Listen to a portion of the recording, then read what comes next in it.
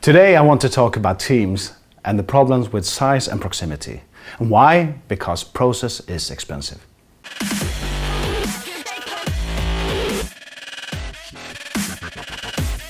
Bigger teams working from a distance, part-time team members and many specialists are all factors that lead to a more elaborate process. This might be obvious, but the more companies I get to know, the more I experience that this is something being ignored.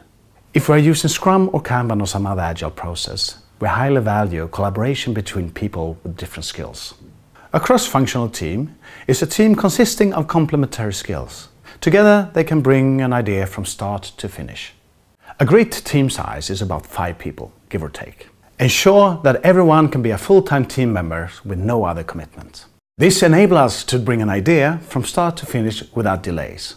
Give the team one big nice room with plenty of whiteboards.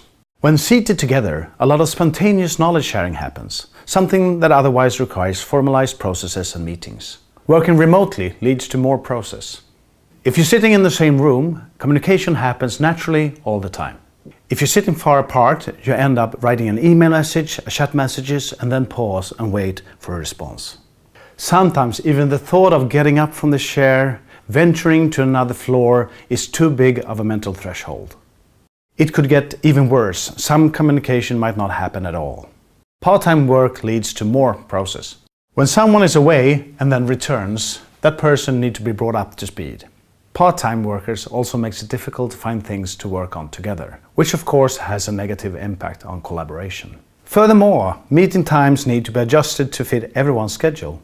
For a large team with part-timers, it is less likely that everyone is present at the same time. It will not only result in more meetings, but also less time for intense collaboration. More people leads to more process. Think of a nice dinner with your friends. How many people can you be before the conversation breaks up into multiple parallel conversations? The same applies to teams. When we split into multiple subgroups, the need for synchronization meetings emerges. Try to have a conversation with 3 people, no problem. You then add a 4th, and this doubles the number of communication paths.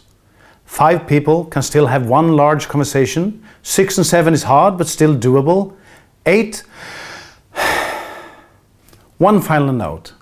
With bigger teams, the more people will come and go, which will make it harder for the team to gel.